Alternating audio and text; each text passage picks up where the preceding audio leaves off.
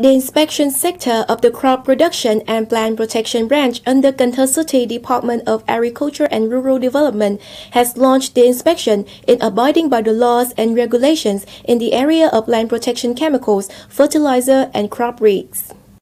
The facilities that undergo the inspection are individuals and organizations that sell plant protection chemicals, fertilizers, and crop risks.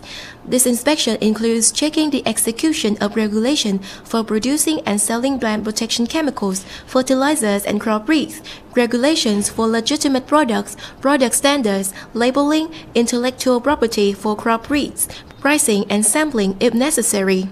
80 facilities are expected to undergo this inspection.